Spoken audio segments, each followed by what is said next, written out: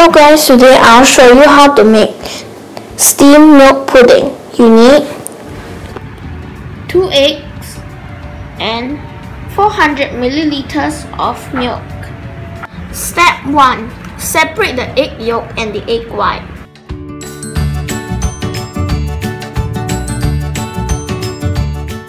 See, separated? Now, just put it here.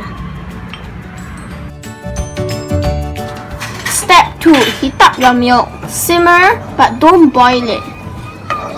Can you see the bubbles at the side there?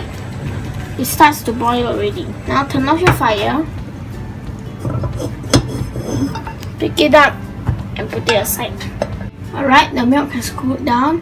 Now I'll slowly mix it with my egg white.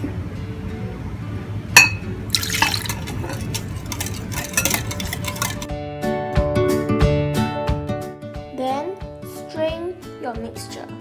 You can strain it more than once to make it smoother. Then I'm going to cover it with cling wrap. Like that. Then you put it into your steamer for 10 minutes.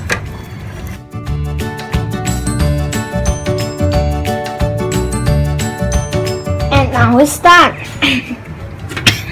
Open it.